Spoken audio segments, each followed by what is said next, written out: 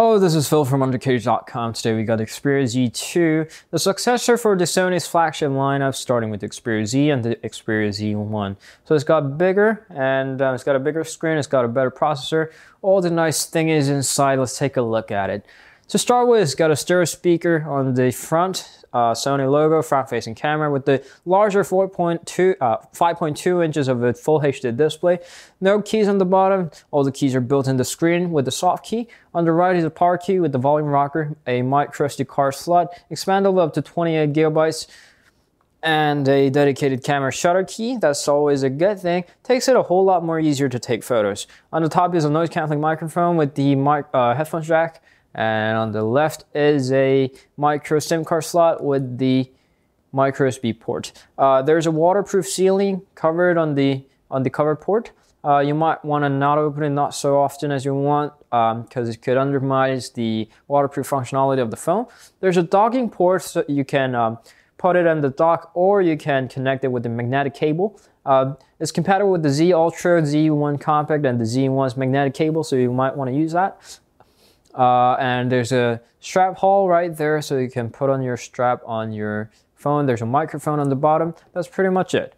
On the back is a 20.7 megapixel of a Sony camera with the LED flash. NFC goes right here, Sony logo, Xperia logo, and so on and so forth.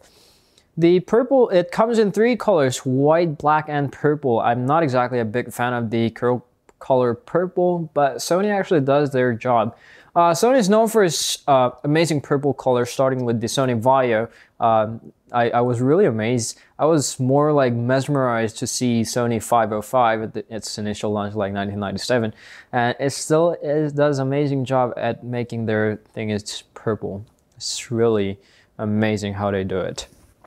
Even the people like me who don't exactly like the purple and a lot of other things like it.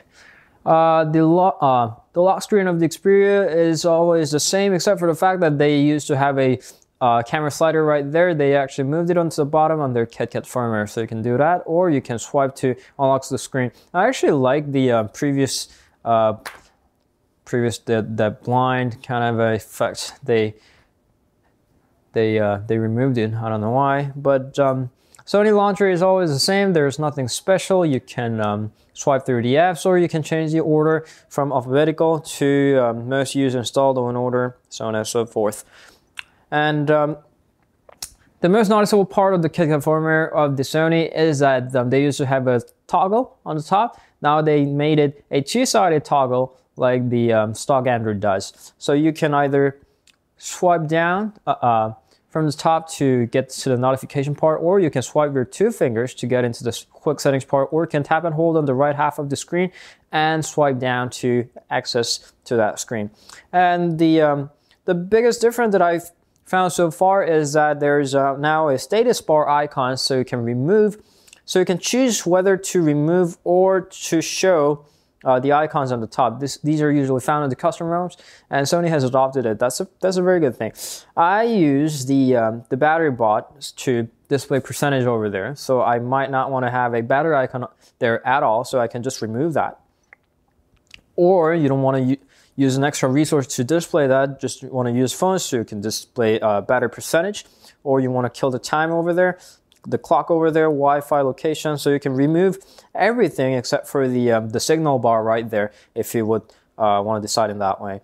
And you can manage notifications. Starting with the Android Jelly Beans, you could have tapped and hold on the notification icon to kill the notification. Sony has made it into a firmware thing. Now they have it on the settings. And there's a little neat thingy called emotion, so you can pick up your phone to answer your call without touching on the phone. So on and so forth, those kind of, interesting functions. But these are not exactly the main concerns. The most interesting part that I found is that it's got a thing called a smart backlight control. It started with the Xperia Z2 tablet, and the Z2 has it, of course. So as long as you're holding your phone on your hand, your screen is never going to turn off. That's whether you set it into 10 seconds or 15 seconds on your screen out time. So that seems like a very useful feature. Along with that, LG has revived it, calling it a knock-on. Nokia started it, but LG has named it knock-on, and it seems like everybody's gonna call it a knock on or tap to wake. So you can double tap on the screen to wake up the phone. There's no way that you can turn off the phone without touching on the button, but you can wake it up. So you can tap twice to wake it up. And all this goodies still are here: glove mode and the white balance. If you think your screen is like too bluish or reddish, you can change the color theme of the screen as you wish. So that's the basics of the display part. And the display itself has got a lot improved.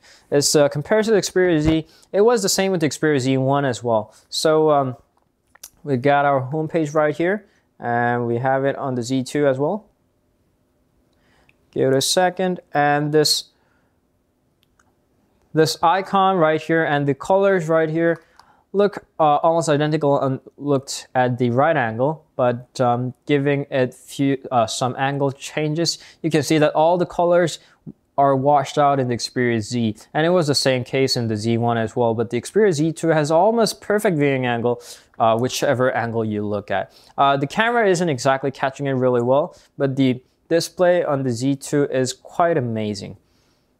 Well, it was true that the display on the Xperia Z or the Z1 had a terrible viewing angle, but the Z2's display standing by itself is terrific. So that's the display part. And let's get a sound. Sony is known for its sound and camera, and also for failing to put that on their phones, but everything got changed in the Z1, and the Z2 is no exception. It's got an awesome Sony sound effect, started with the dynamic normalizer. That's a pretty normal function. It's got a clear bass. So Sony's CD players or the MP3 player fans know how clear bass really makes your music a lot more interesting. And not only that, it's got a USB DAC support, so you can connect it. Sony has this bulky USB DAC, so you can connect that to the phone. If you're really an audiophile, you can do that to enhance your sound quality. And that's not the most important part. The important part is that it supports noise canceling. Yes, that's the noise canceling that your MP3 player used to have.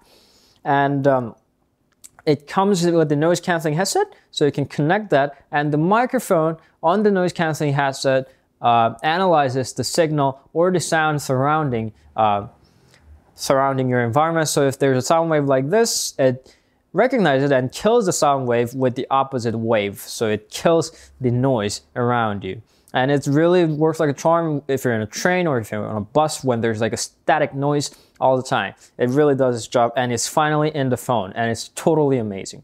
And there's another sound effect called the S-Force front surround that sounds really amazing on the front sound speaker, but it's not exactly. Sony has been really proud of their enhancement on the front-facing speakers, and they're not exactly that much amazing. Not even compared to the HTC One. HTC is known for their boom sound, for their amazing speakers, but not only for that, even compared to the other phones in the market, the speaker over at the Xperia Z2 is nowhere near amazing. And Sony's own sound effects towards the front-facing speakers just doesn't do its job. That's totally disappointing, but don't exactly that's disappointed. The sound coming through that 3.5mm headphone jack is totally amazing. So that's the sound. And let's jump a little to the Nova launcher. I'm not exactly a big fan of the Sony launcher. So let's jump a little. The spec-wise, it's got a latest processor in the market. It's got a Snapdragon 801 running at 2.27 gigahertz, and the graphics with Adreno 330. And it's got a 3 gigabytes of RAM. I don't know why, but HTC and Samsung decided not to include 3 gigs, but only 2 gigs on their latest mainstream smartphone. But Sony wasn't doing that. Sony put all the nice 3 gigabytes on the Sony Xperia Z2, so you can enjoy your full much of the RAM on your phone. So that Snapdragon running with the Antutu benchmark scores about 33,000 scores. That's almost 34,000. And I know benchmark is not everything, but it ranks right below the Galaxy Note 3. And it actually runs faster than the Galaxy Note 3 in my opinion. So whichever job you do on your phone is gonna run flawlessly, whether you're gonna surf on a net, or whether you're going to multitask through the apps, or you want to launch the Walkman app, or if you want to launch a camera, whichever, it will run flawlessly without a lag. So that was the performance. And the camera wise, it's got a dedicated shutter, which is the best part of the camera. And turning the camera on gives you the nice cyber shot tune. And the camera quality is quite amazing. Sony wasn't exactly doing a good job in camera, but starting with the Z1's firmware update and the Z2 is quite amazing. The camera is amazing, and another amazing part is the battery. It comes with it packs 3200 milliamps battery inside, and the normal usage for me, most of the phones don't exactly last a day. And the Xperia Z1 was amazing to last about a 3 to 5% when I got home back. And the Galaxy S5 lasts about a 19%, which was very amazing. And Xperia Z2 does the similar job. Its battery life is amazing. So if everything on the Z2 is amazing, what is a disappointing part? To be honest, it took me a while for me to find it.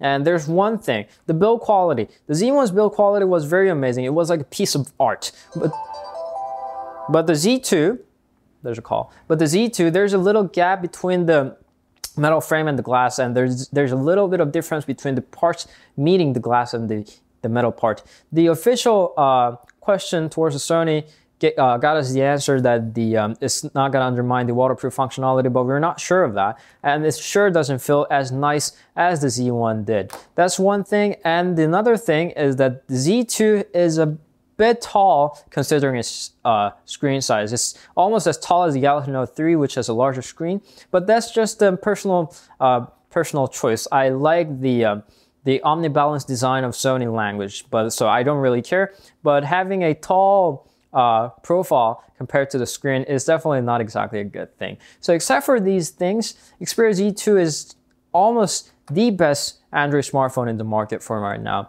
I think it's incomparable to the Galaxy S5 or the HTC One. Xperia Z2 is going to be really hard to disappoint you. Whichever you're looking for, Xperia Z2 is there to do its job. That was Xperia Z2. Please don't forget to tap on there to subscribe to our channel, and we'll see you guys back later with the more of an interesting reviews follow right after. Thank you always for watching. Bye.